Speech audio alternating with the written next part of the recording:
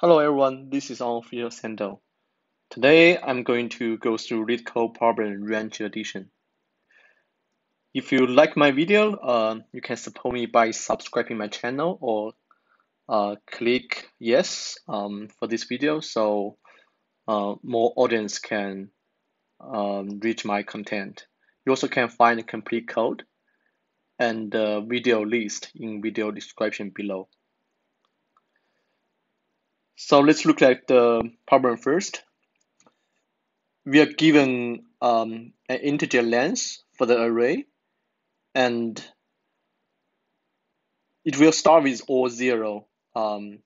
Then we are given the updates. Each update consists of start and end and increment values. So we need to follow all the steps in update list, then output the resulting array. So let's first look at first example. So we are given the length 5. Then we initialize all 0 with length 5 array. Then we follow the update step by step to generate the resulting array. So first, which means from the start index 1 to end index 3, we are updating the array by adding up 2. So first, add 2, and the second index add 2, and third index as 2 as well. So after this first update, we end up 0, 2, 2, 2, 0. Then next, second update from 2 index to 4, adding 3. So index 2 adding 3 from 2 is 5. Then 2 to 5, 0 to 3.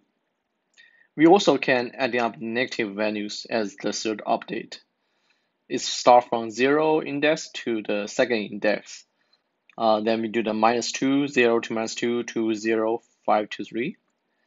Then this is our resulting array, -2, 0, 3, 5, 3. It's very easy to think about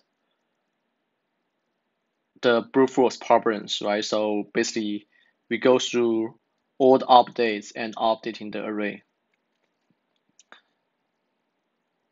Then let's look at the computation complexity for this brute force method. So if we have n length of list, then m number of range updates, so that for each updates we need to do some kind of length of list. But the worst case is n, right? So say the worst update ask us to update n length range. So we put the worst length for that. Then we have m update. So the total complexity in worst case can be bigger of n multiplied m. Of course, there is a better method to reduce this computation complexity to n log n, or bigger of n, or bigger of log n. Now, let's look at the method can give us bigger of n kind of linear complexity.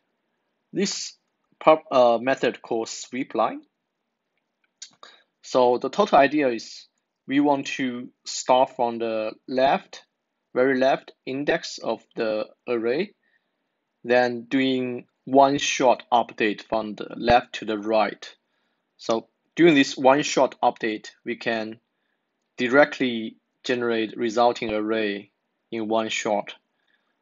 Of course, since we only update each array elements by once, so it's bigger of n complexity. Then let's look at how we do that. Then based on the whole process of the brute force algorithms, the one way we can think about that is we record the first and the last index. Then it tells us in this range, basically we want to or increment the specific value. For example, for the first index and third index, we know that we want to starting adding 2 in the first index and later until its end index.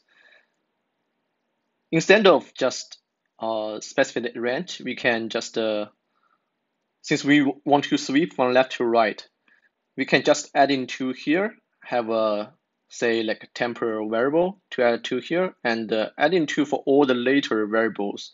But we want to start into -2 from the end index +1. So end index here is 3. We just put the -2 on the temporal variables, start from the fourth index. Then the same for 2, 4, 3 here. We starting adding 3 onto a temporary variable. Since n index +1 is out of range, we don't need to -3 correspondingly. Then for the last update, we starting -2 in the first value. Then we will +2 on the end index +1.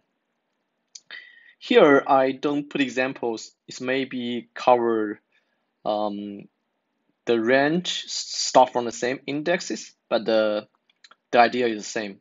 I just leave this special case for you to figure out. Then let's see how, once we have these temporary variables, let's see how we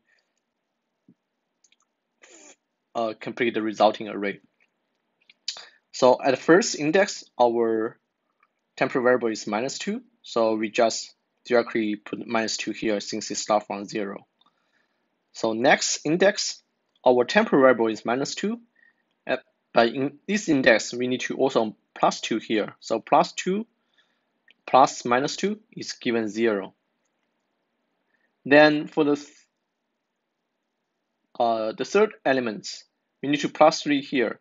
Since our temporary variable is 0, we're adding another 3 here. The same for the fourth, and for the fourth index, we need to -2, so we -2 from 5 here to the 3. I'll show you how to implement to store the intermediate variable here. But the whole idea for this algorithm is think about how to sweep from left to right and doing the update in one shot. Then let's go through how to implement this algorithm. So here I have unordered map. The key is the index. The beginning, the index, I will do some operation, and the value is we want to add or minus some value here. So here it goes in all the update, right? So then for each maps key, I either plus the value or minus the value. Here, I also update the key for the end index +1, as the algorithm I explained in previous slide. Then here we have our temporary variable defined. Then we start to generate our resulting array. Then for the next for loop, we are doing the sweep line from the left to the right. So if there is a value in the hash map in current index, we update our temporary variables. We also put our temporary variables in our resulting array. It's pretty simple. Then eventually, we will return our resulting array. So next, computation complexity. Here we have a for loop for the length of updates, so it's m. And then we have next for loop. It's the length of the resulting array is n. So our final computation complexity is big O, m plus n is linear. Then the space, since we open a hash map to store the index to the value, then the key can be large as the length of array. right? Because there's only n index in the array.